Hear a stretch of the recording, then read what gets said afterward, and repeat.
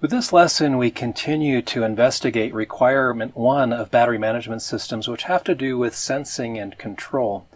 The particular aspect that we are going to look at now has to do with sensing the presence of a ground fault, otherwise known as an isolation fault. The primary concern that we have has to do with safety. We ask the question, is it safe to touch one terminal, external terminal of the battery pack and the vehicle chassis at the same time? And one possible application has to do with when a vehicle is being serviced. If I open up the hood of the vehicle, as shown in this picture, and if I were to touch one terminal of the battery with one hand and to touch the chassis of the vehicle at the same time with the other hand, would I be safe? Another application would have to do with if I were in an accident and somehow the electronics and the battery pack structure were compromised, would it be safe for an emergency responder to touch the chassis of the vehicle, or you as an occupant, would it be safe for you to touch the chassis as you're trying to exit the vehicle? The high voltage battery should be completely isolated from the chassis, so there should be no problem. And notice that this is quite different from how the 12-volt system is wired in a standard vehicle. In a standard vehicle, the positive terminal from the 12-volt battery is wired independently to everything in the vehicle that requires power. But the ground of the 12-volt battery is wired directly to the chassis. And this is done to eliminate the need for running ground wires to every component in the car. It saves wiring. And it's safe to do so because 12 volts from the 12-volt battery does not have sufficient potential to cause significant injury or harm. It's not safe to do the same thing with the high voltage battery, so neither terminal of the high voltage battery should ever be connected to the chassis of the vehicle. There is a safety standard that dictates the requirement for isolation. The Federal Motor Vehicle Safety Standard, or FMVSS, says that isolation is considered sufficient if less than 2 milliamps of current can flow when I connect the chassis to either the positive terminal directly or to the negative terminal directly using a direct short circuit. This is because it's believed that 2 milliamps of current is less than but close to a lethal threshold. So for worst case analysis, we consider that the resistance of a person might be 0, and if a person were to connect using their body these 2 points, we would want less than 2 milliamps of current to flow. So how to measure isolation? We set up the problem by drawing the schematic diagram shown on the right of this slide. And at the top of the schematic, you can see the high voltage battery and its positive and negative terminals that could be connected to a load. And at the bottom of the schematic, we see the chassis of the vehicle. And ideally, these are completely isolated electrically from each other, no connection whatsoever. I modify the diagram now a little bit to show between the high voltage battery and the chassis I've added 2 voltmeters and 2 resistors. The resistors model the resistance between the negative terminal in the chassis and between the positive terminal in the chassis. These are not physically present. We don't physically add resistors because that would break isolation. These resistors are shown in the circuit to model whatever resistance is actually present, and ideally that resistance is infinite. I also draw these voltmeters, V1 and V2, and we will actually measure these voltages at some point in our algorithm for checking for isolation. Since we wish for both resistances to be infinite, the worst case resistance is going to be the smaller of the 2 resistors. So we define something called an isolation resistance, Ri, to be the minimum of R1 and R2. And since we require that less than 2 milliamps of current can flow if there's a direct short from one side of the battery to the chassis ground, that means that the remaining resistance must limit this current flow. So by Ohm's law, the isolation resistance must then be greater than the battery voltage divided by 2 milliamps. In other words, it must be greater in magnitude than 500 times VB, of VB is the battery voltage. So our objective is going to be to somehow measure this isolation resistance, the smaller of these two resistances. We don't care about the larger one, we just care about the worst case, smaller one. And to do so, we begin by measuring the two voltages shown in the diagram using a high impedance analog to digital converter that has an internal resistance that's specified usually to be greater than 10 mega ohms. You see, when we're placing these voltmeters in the circuit, technically speaking, we're breaking the isolation that we're looking for.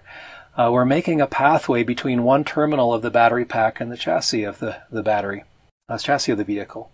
But because we specify that the resistance of the voltmeter must be greater than 10 mega ohms, we ensure that less than 2 milliamps of current will flow for most batteries unless the battery voltage is extremely high. And so this is not breaking isolation according to our specification by placing this voltmeter in the circuit. Also notice the polarity indicated on the voltmeters. Both voltages are defined to be positive values, and so when we look at the equations on the upcoming slides, keep that in mind. To continue with the analysis of this circuit, I've first copied the circuit diagram from the previous slide on the top, but I've also redrawn the circuit in a slightly different but equivalent way on the bottom. And if you spend a minute and examine both of these diagrams, you will see that all of the connections are exactly the same, but the diagram on the bottom makes it a little bit more clear that the two resistances form a voltage divider across the battery voltage. Similarly, we see that the sum of V1 plus V2 must be equal to the overall battery voltage. Our objective is to find the smaller of the two resistances, and in a voltage divider, the lesser of the two measured voltages corresponds to the smaller resistor. So if V1 is less than V2, then we must find R1. Otherwise, we must find R2. In the next few slides, we're going to talk about a method that we can follow in order to do this, but before we do so, I first note that we can write that the quotient of V1 divided by R1 is equal to the quotient of V2 over R2. We find this to be true by using Ohm's law and recognizing that I1 must be equal to I2 since that's the only pathway through which current is flowing.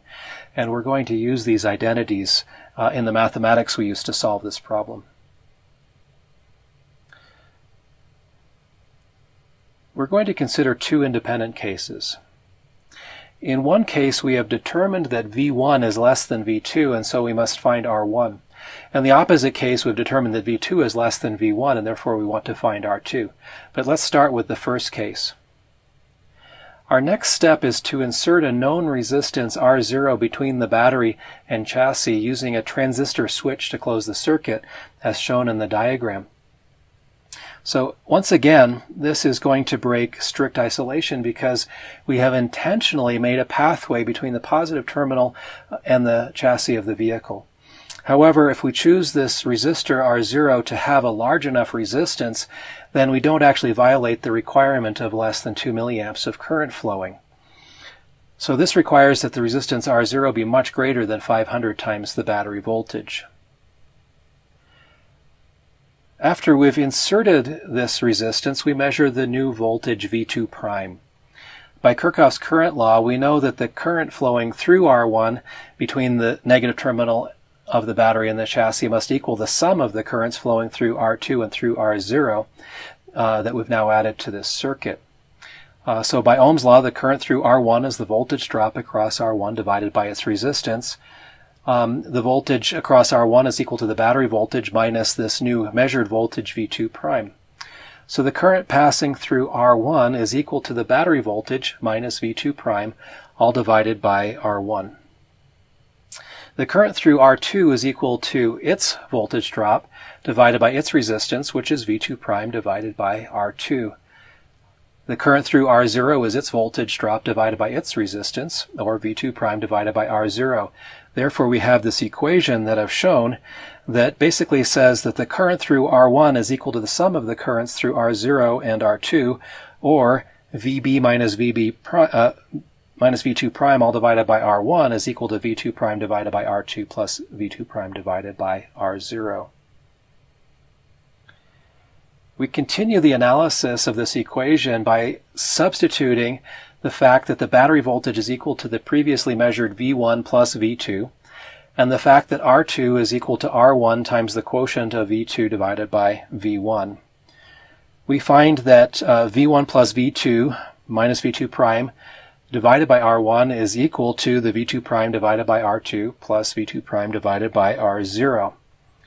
We can rearrange this by making the substitution for R2 that we have in the last bullet point on this slide. And we find that this is equal to V2 prime multiplied the quotient of V1 divided by R2, V2 all divided by R1, plus V2 prime divided by R0. So we're going to start with that equation and continue on the next slide. So in the last slide we concluded with this relationship, and to proceed we combine all the terms that include resistance R1, which is the term on the left-hand side of the equation, and the first term on the right-hand side of the equation. We bring them all to the left side of the equation by subtracting the term on the right-hand side. And when we do so, we find this result, that V1 plus V2 minus V2 prime times the quotient of V1 over V2 all divided by R1 is V2 prime over R0.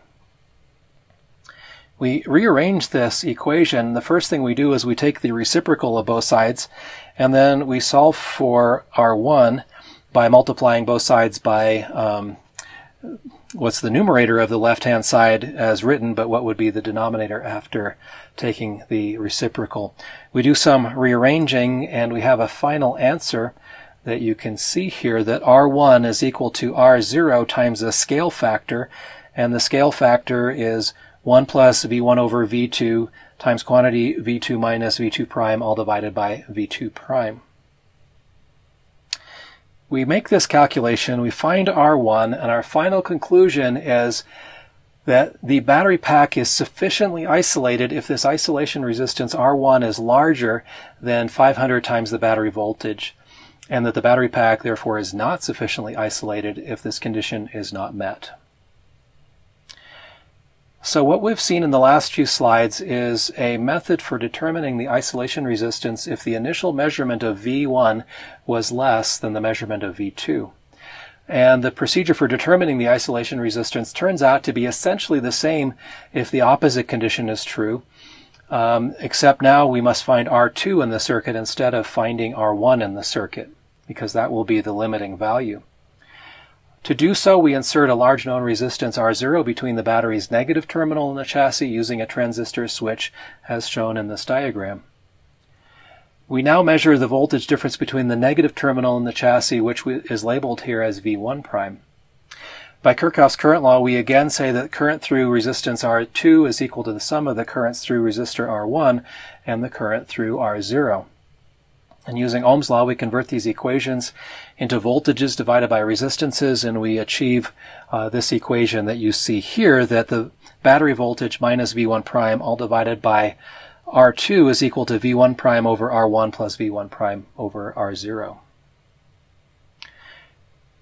Our next step, once again, is to substitute the identity that the battery voltage is equal to the sum of the originally measured voltages V1 plus V2, and we also substitute that R1 equals R2 times the quotient of the two voltage from the earlier identity as well, and we achieve this equation here, which is very similar to what we saw in the opposite case.